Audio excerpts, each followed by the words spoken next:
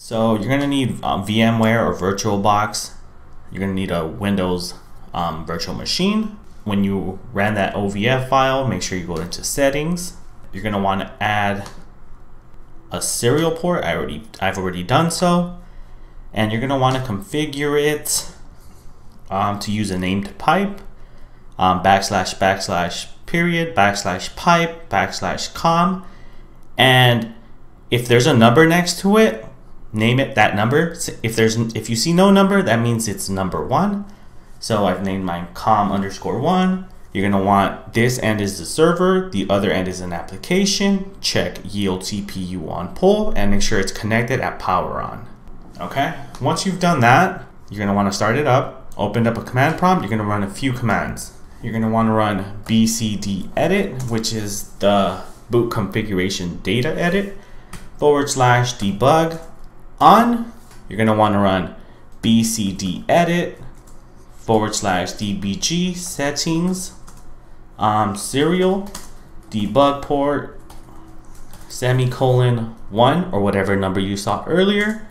You're going to want to put baud rates /115/200, and you're going to want to run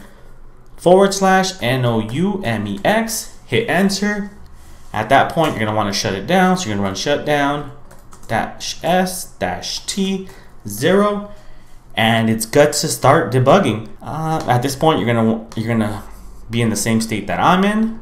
So you're also going to need WinDBG on your host machine. Open that up, go into File, Kernel Debug, click on COM. You're going to want to put in that port, that name port you used earlier, //period, /pipe, /com_1. Check pipe, check reconnect, hit OK. And now it's waiting for a connection. Let's boot up this Windows machine. Let's go back into WinDBG.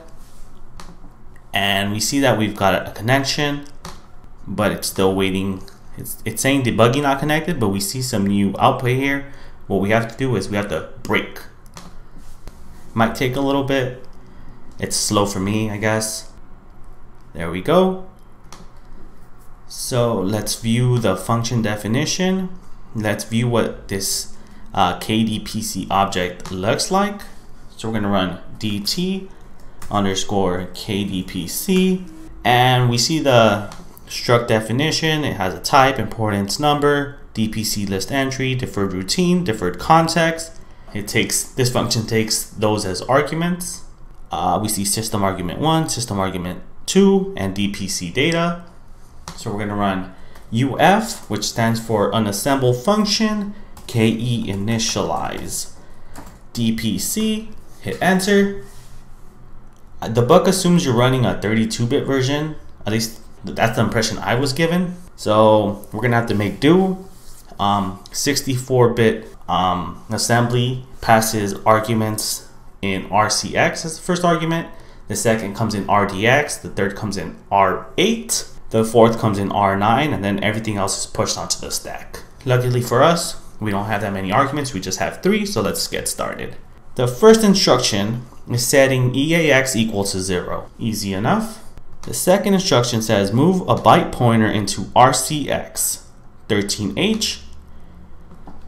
Knowing what I just said, where functions take their arguments, the first argument in RCX, we can assume that this is a KDPC object, and we're setting type equal to hex 13, which I believe is 19. And the next instruction says move byte pointer RCX +1 equal to 1. So we're setting the importance equal to 1.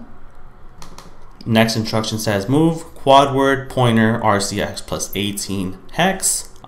The second argument, 18 hex, is here, deferred routine. The second argument is a deferred routine. The next instruction says to move a quad word pointer into RCX +20, which is a deferred context. Third argument is stored in R8, which is also a deferred context.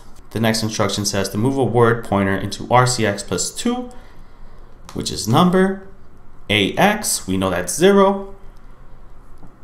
And then we have move a quad word into RCX plus 38. RCX plus 38. The value of RAX. We don't know what the high 4 bits are, but we know EAX is set to 0. I'm going to assume it's setting this equal to 0 as well. So thank you for watching. I hope you enjoyed the video. Make sure to like and subscribe, and I'll catch you guys next time.